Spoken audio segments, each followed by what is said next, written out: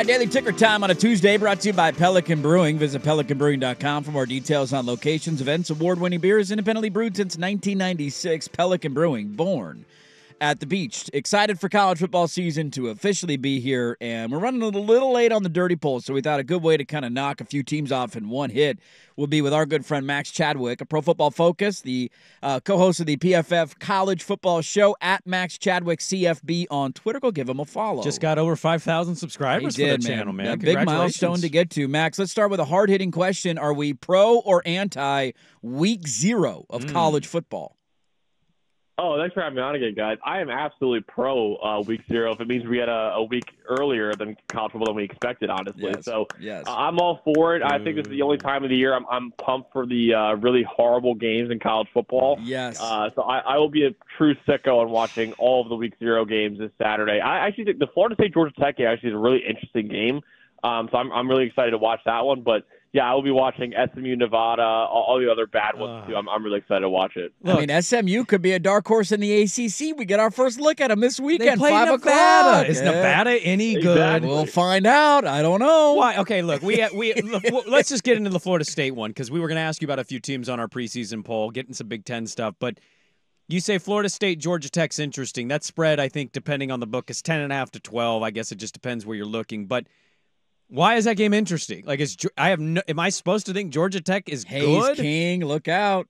Come on, really? I think they're a little dangerous. Why I think it's interesting is because Florida State's number 10 in the AP poll and the coaches poll. I have no idea what this team is right now, and honestly, I think ranking them number 10 is just kind of giving them a tip of the cap for last year. But I mean, basically all of last year's team is gone, really. So it was interesting to me because I think Florida State, I wouldn't rank them number 10. I put them more like number 16 or 17, I believe we had them in our ranking. I have no idea what this team will look like this year, and I'm excited to see what they do look like in their first game. And yeah, Georgia Tech's a little dangerous, man. They have a really good ground game with Haynes King and Jamal Haynes. There's some nice players on that offense as well. Yeah, I think Georgia Tech, if Florida State's not careful, they could make that game really interesting. Yeah, but the Florida State thing, so we watched DJ pretty closely here at Oregon State last year, Max, and we've seen him at Clemson, and he seems like genuinely a good person. I have no evidence that dude's going to go win a conference for a team that's kind of reloading this year, and I'm not saying the ACC isn't winnable for Florida State. I just don't have any evidence that guy can lead a team and go do that, which is why I don't think I like Florida State to win the ACC. Yeah, I'm not picking them to win the ACC either, honestly. I don't even have them making the ACC title game either. So I like DJ. I think he is, capable of winning a conference title in that conference. I think he actually brought Clemson to the conference title game one year before getting benched for Kate Klubnik. So I think he's a good quarterback. He's more like a top 20, top 25 quarterback in the nation.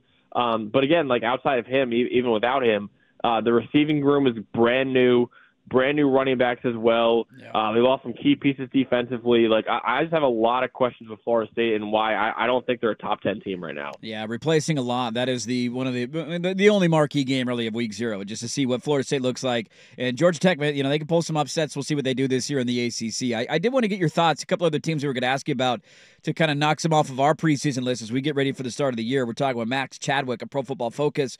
He does the PFF College Football Show. Missouri is unique in the SEC because they had kind of an upstart year last year. You break through. You have one of the best wide receivers in the country. Seems like momentum is going in the right direction. But that conference is a meat grinder. We know that. And they get lost in the shuffle with Ole Miss having a great offseason, and Tennessee gets a lot of attention. Georgia, Bama, Texas, Oklahoma, obviously. Where are you at on Missouri going into this year? Yeah, I really like Missouri. I think Missouri's a top 10 team in the country right now. I have them making the college football playoff as well. Part of that is due to a really easy schedule, honestly. I think Missouri kind of lucked out with their schedule this year. It's not as difficult. Of course, every SEC schedule is going to be difficult, right? But it's not as difficult as other SEC schedules this year. So I think they're going to win 10 games at least, and that means if you win 10 games in the SEC, you're probably going to make the college football playoff. So they bring back so much talent offensively. Bring back Brady Cook, who's, I think, a top 10 quarterback in the country. Bring back Luther Burden, who's the best receiver in the country. They bring back four of their other top 5 receivers from last year as well, come back for another year. I like that offensive line. And also Kirby Moore, their offensive coordinator, I thought he could get some head coaching jobs. That's the job he did last year. He's back for another year as well. So they do have questions defensively after losing some key pieces in that secondary, but I think that offense is going to be absolutely electric. And like I said, with that schedule, I fully expect Missouri to make the college football playoff this year. If Missouri makes it, how many SEC teams do you have in the playoff? I have 5 right now. I don't know if we're actually going to get at that many. I think 5 is the absolute maximum. The only reason I picked 5 is because I'm kind of in the mindset of, okay, I want to get as many teams right as possible, and I just have more trust in those 5 SEC teams than say a fourth Big Ten team or a third ACC, or excuse me, a second ACC team or a second Big 12 team. I have more trust in those 5 to be really good and win 10 games than I do in those other schools right now. That would be what, five teams in year one of an expanded playoff would make everybody. There will be outrage if it's 5 teams. If that happens. At Max Chadwick CFB on Twitter, go give him a follow. Utah's another team that we have obviously followed closely for many years, and we have a lot of admiration for Kyle Whittingham. And they're one of these teams, Texas and Oregon are kind of in this category as well of, could you win your new conference in the first year of a new conference? They have a 26-year-old or 27-year-old quarterback. Where are you at on the Utes this year, or are you as high on them as maybe some else are around the country?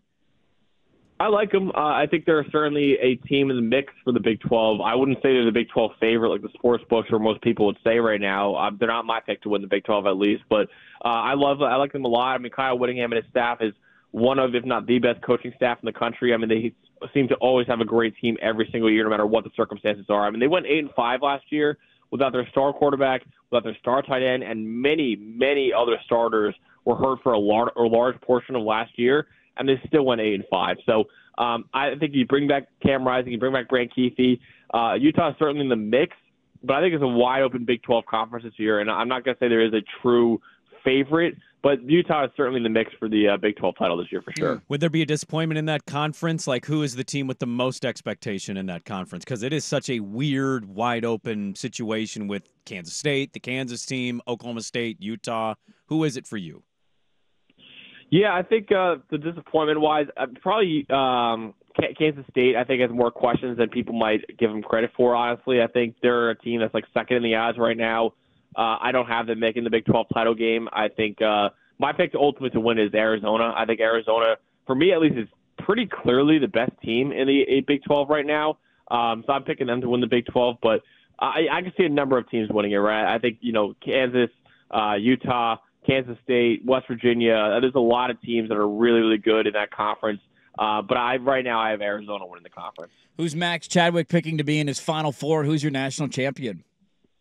I got Ohio State. I got Ohio State for to win the national championship this year. I think Georgia is right there as well, and I go back and forth at it every day. But roster-wise, I think Ohio State's probably the best in the country. And then I really like to hire Chip Kelly as offensive coordinator as well. So I got the Buckeyes getting it done this year. Max, there's a lot of noise just locally with Oregon State fans who read the internet and are hoping that they get into a power conference. And I don't know if that'll happen, but I am curious, in a weird year where they're in their own little bubble, but like kind of playing a Mountain West schedule, how crucial being good and having a very good season, which I think is like 8-4 or better, how crucial is it in your estimation for Oregon State and Washington State this year to have that season?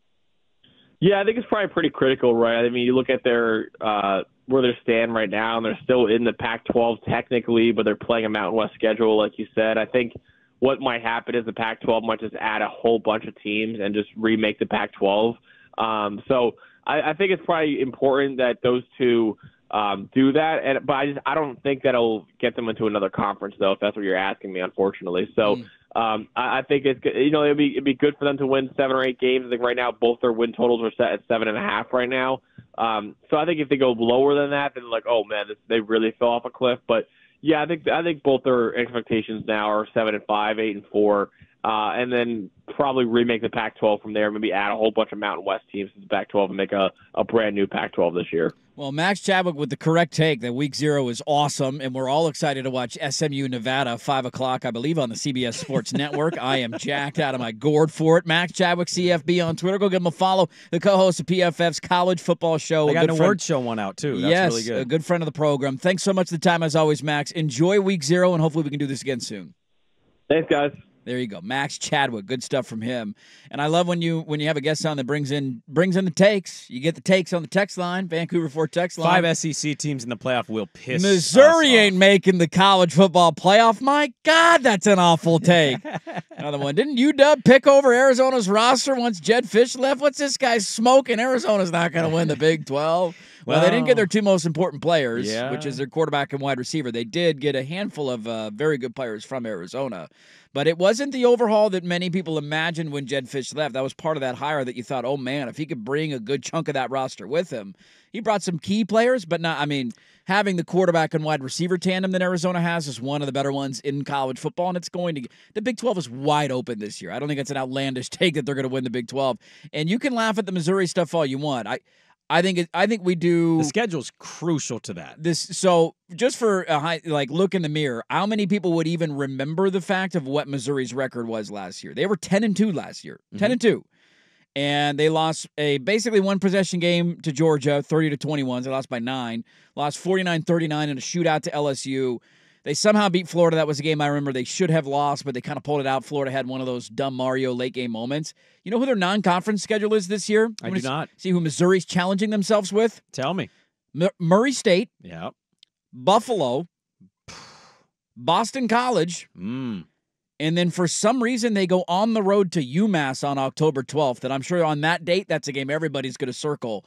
Mizzou at UMass. Can't wait to see how it plays out. Never know what you're going to get with the Minutemen. Those are their 4 non-conference games. They don't play Georgia. They don't play Texas. You do have Oklahoma and Alabama on the schedule. And incredibly, if they go 10-2, they are in the college football playoff. Well, how many SEC teams get in this year? And then the Big Ten is is it just Oregon and Ohio State or Michigan? I went to the Reddit page. They're quite convinced that this team will not fall off the way that people think that they will. I don't think it's going to be a fall. They're not going to be a national champion, but I don't think it's going to be some massive fall off. And so maybe they'll be there. Penn State, they're dealing with new coordinators, but Drew Aller's back, and if Franklin's as good a coach as some media pundits like to say he is, shouldn't he be able to break through? Yeah. And then the Big 12, is it one team? Is it just a conference title winner? I would be willing to bet that it's only one. The ACC feels like it's probably one unless two teams just run through that. So you're going to have Notre Dame, the Big 12 champ, the ACC champ, but the Big 12 and ACC champ won't be at-large bids. So you're going to have, 8 at-large bids? You'll have 8 at-large, and don't forget Group of 5 is already secured there. Group of 5. So 7. So 7 at-large bids. Notre Dame will get one of those spots if they win 10 games. We'll see. They're probably going to win 10 games, but, crazy things can happen. Freeman needs to prove it. Yeah, there's that year. So you're down to 6 spots, and I think 4 of them will be SEC schools, and 2 of them will be Big Ten schools. Would be my bet right now. Ohio State, nobody's giving you a chance. Nobody's picking us this year, man. Nobody. It's right where we want to be, flying under the radar a couple weeks before the season starts.